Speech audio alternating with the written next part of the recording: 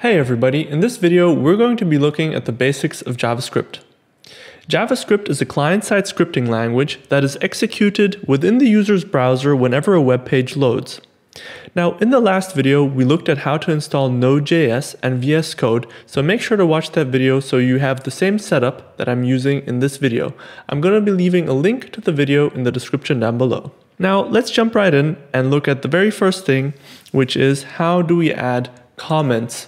So there are two ways of adding comments to a JavaScript file. One way is to add 2 forward slashes, and the code that comes after the 2 forward slashes is not executed. So this is a comment over here.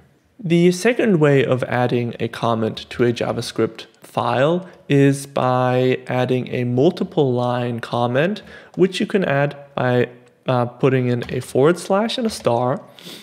And it ends with a star and a forward slash. The code that comes in between these two signs over here does not get executed. So this is a multi-line comment. As you can see, I can add multiple lines. They're all highlighted in green, which means that there are comments. So now that we know how to comment in JavaScript, let's see how we can actually output something to the console. So if we want to output text to the console, we can simply write console.log, and in parentheses, we can add the text which we want the console to display. So we're just going to write hello, and we're going to end this with a semicolon. And on the right-hand side, we need to execute this file. So we're going to write node, and then we need to write the name of the file, which is, in my case, js_basics.js. And you'll see that nothing happens because I have not saved the file yet. Now in VS Code, you can see that you've not saved a file if there's this white dot over here where my cursor is. So I'm going to press Control S, save the file, and now if I go ahead and run this again, you'll see that it actually goes ahead and displays what we want it to display, which is hello. Next, variables. To declare a variable, you need to use the keyword var for variable and give your variable a name, such as new variable. And to assign a value to your new variable, you can simply write the name of the new variable and then add a value to it by using the equal sign. And we now have a new variable which has the value of 5. And since we've learned how to output things in the console, we can go ahead and output this variable value, which is simply done by console log and then new variable. And we can go ahead and execute the code after we save it. And you'll see that we have the 5, which is the value we've assigned to the new variable. Now, there's a simpler way to do this if you want to have the declaration and the assignment of the value in one single line.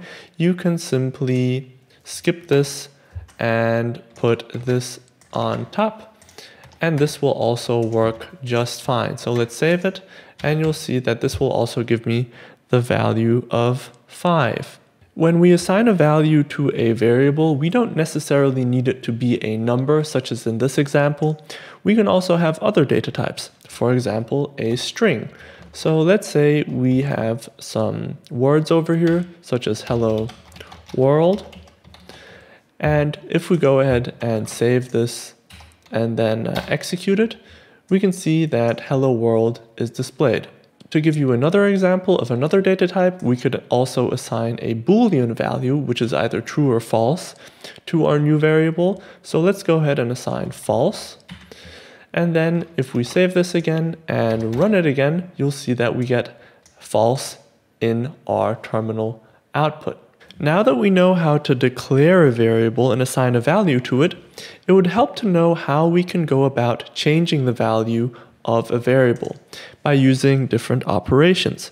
So let's go ahead and make a variable a and give it the value 1. And we'll give a second variable called b the value 3. One operation that we can use is the sum operation, which simply sums the value of a and b, which is of course denoted by a plus sign. So let's go ahead and add a and b, and we're going to console log this by displaying the value of our variable c. So let's save this, and we are going to run this. You'll see that the sum of a and b gets displayed on our console. The next thing we can do, we can also look at other operations such as the minus sign, which calculates the difference. Let's go ahead and save this again and run it. You'll see we get the difference between the two variables a and b. And the multiplication, division all work analogously. Let me give you one final example with multiplication. So if we multiply a and b, we should get 3, and that is exactly what we get. One thing that I do want to emphasize is that there are operations that don't necessarily require numbers. For example, if we want to concatenate strings. Let's, for example, assign the value hello to variable a, and we'll assign the value world to variable b, and we can concatenate these two strings by creating the variable c, which is the sum of a and b. So if we save this and run this, hold on and run this, you'll see that we have a concatenated string of the two variables a and b. There is one final thing that I want to show you concerning the basic operations in JavaScript, and that is a thing called assignment operators. Assignment operators allow us to shorten our code. So let's take an easy example. We're going to have a variable a, and we're going to assign a value of 1 to it. Now, if we want to increment the value of a by 1, we can do this by simply writing a equals a plus 1. And you'll see that if we go ahead and console log the value of a, we will get the value of 2. Hold on, there. You'll see that we have 2 in the console output. Now, a shorter way of writing this line that I've highlighted over here is by simply writing a plus plus. I'll save it, execute it again, and you'll see we have exactly the same outcome as we did before. We can also decrement the value of a by writing minus minus. So if we go ahead and execute this, you'll see that we have decremented the value of a by 1, so it has become 0. Now let's have a look at arrays. Arrays become helpful whenever we need to store a large amount of items that are similar. So if we want to declare a new array, we have to write var, and then we're going to call my array our new array. And to declare the array, we need to use the keyword new and then array. And in parentheses, we have to write how many items we want to store. So we've declared the array. Now we can go ahead and assign the values to the array by simply writing my array, and then we give it the index, and then passing in the value. So we're just going to store some names. So the first one is going to be Greg, and hold on, the next one is going to be Max, and the third one is going to be Peter. And we also have to adjust the index accordingly. So we need to have 3 items in total.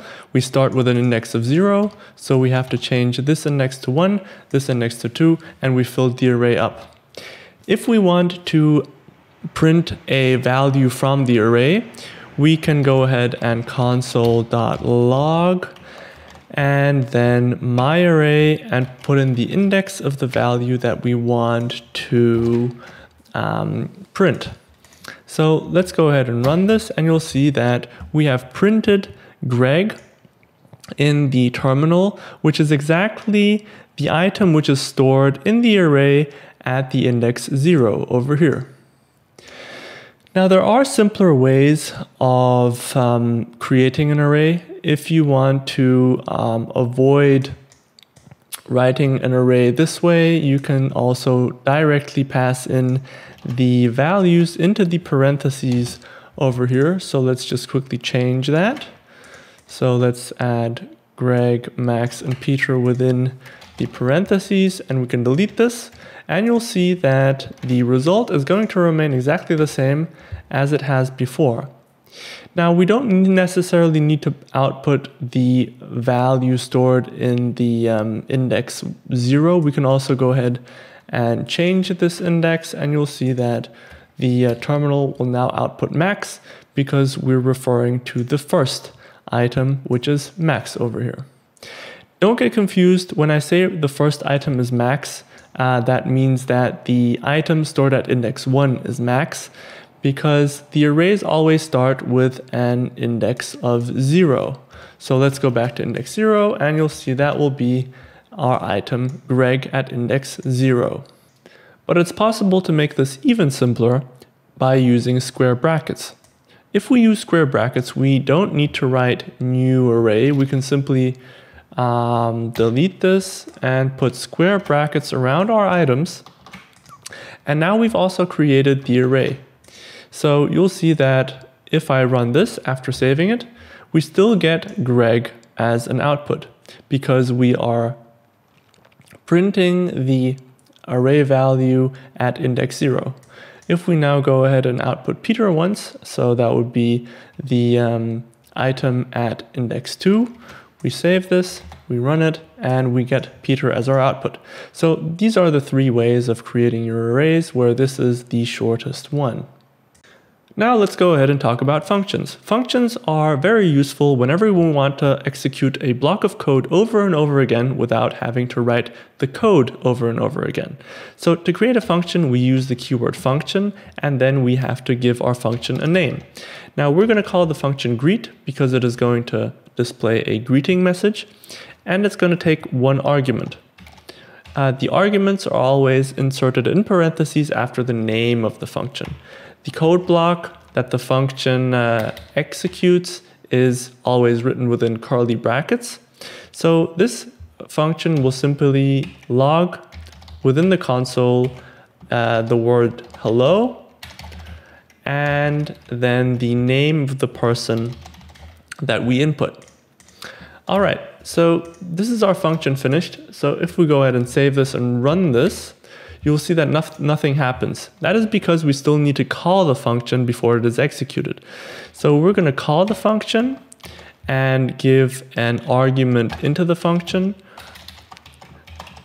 There we go. Now if we go ahead and save this and run it, you'll see that it actually executes the code. It says hello Max.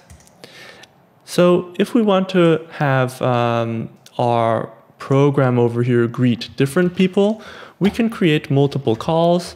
We can also go ahead and greet Peter, and we can also go ahead and greet Greg. So let's save this, and when we run it, you'll see that the code block within the function executes 3 times using each of these individual arguments.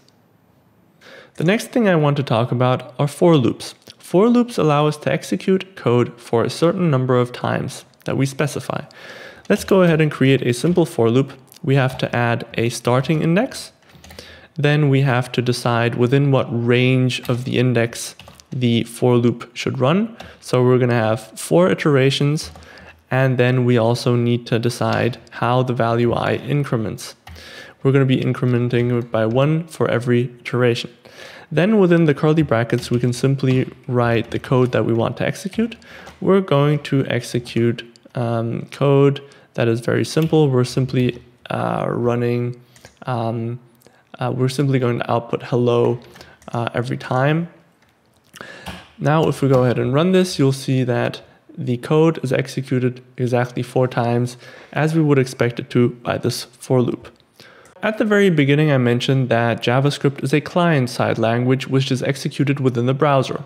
So instead of executing the code within our terminal, as we have done throughout, we are going to execute a simple line of code within our browser. Let's go ahead and write document.write, and in parentheses, we're going to write hello. Now let's try and execute this within our browser. To do that, we can simply go ahead and click on run, and then run without debugging. And as you can see here, I have a browser window, and in my case, this is a Chrome browser window. And over here, you can see that it has, within the browser, written the word hello. All right, so that's going to be it for the basics of JavaScript. If this video has helped you out, make sure to give it a like. And if you want to help me out, give this video a comment and subscribe to my channel. See you in the next video.